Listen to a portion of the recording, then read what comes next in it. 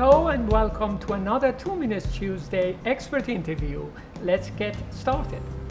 The chemically defined medium has been developed now for some time. How does it compare in terms of its impact on productivity? So I would say it compares quite well in terms of achieving the same type of high densities, the same type of high yields of your product. I think that the credit though goes also to the cell lines who've been developed in chemically defined environments.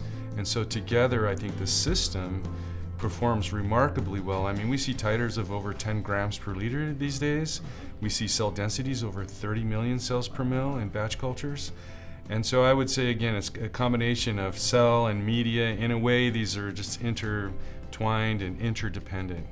The chemically defined medium was brought about partly to mitigate the risks associated with virus infections and so on. And in your experience, has that happened?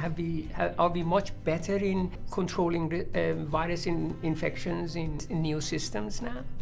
So we've made a lot of progress. We certainly are, and I think the industry has become much more aware, partly because of some very expensive contaminations that have occurred at large scale. So as a result of that, it's not only avoiding risky components, but also treating fluids, process fluids with, flash pasteurization, like HTST, and these types of technologies provide an extra level of assurance. So, I hope that people adopt these technologies and see the importance before another expensive event happens. Thank you for listening. And for more information on this and other bioprocessing topics, including expert interviews, please go to our 2 Minutes Tuesday archive. Have a great day.